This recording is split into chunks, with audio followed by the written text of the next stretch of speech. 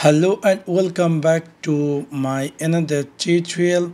In this tutorial I'm going to share with you how to enable three finger screenshot in your Lenovo K12. So let's take a look how to do that.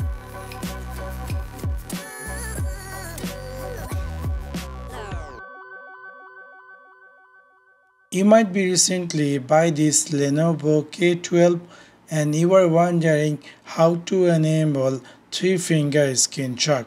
In order to do that, you need to click in your phone settings section. After click over settings section, you need to click here display. After click over display, you need to click here advanced. After click over advanced, you need to scroll all the way down and then you're going to find here something say three finger screenshot. After click over three finger screenshot, you need to just turn this on.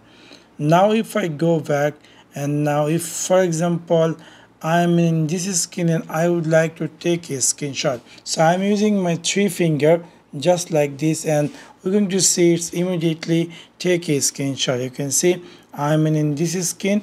I would like to take a screenshot, so I'm just using my three fingers swipe down and that's immediately going to be take a screenshot.